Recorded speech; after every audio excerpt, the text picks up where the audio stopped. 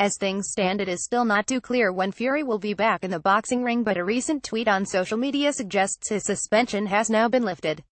The realistic return to the ring most likely will not be until at least 2018 now, with one warm-up fight also needed, one would suspect, before he steps in there with one of the division's top fighters. Current heavyweight champion Anthony Joshua is very much in favor of Fury returning, however, and is willing to help him get back in the ring and has offered support.